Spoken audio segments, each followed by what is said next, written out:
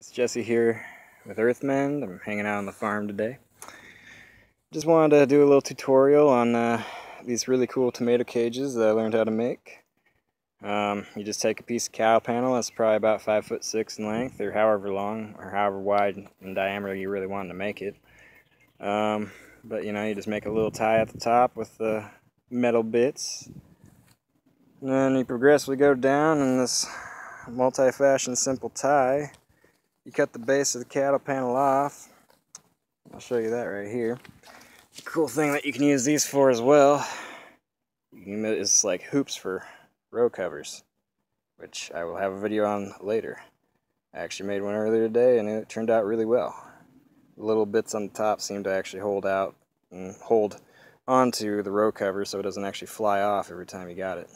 So, just some cool little DIY, simple tips and tricks. Again, this is Jesse at Earthmend, and thanks for watching, guys.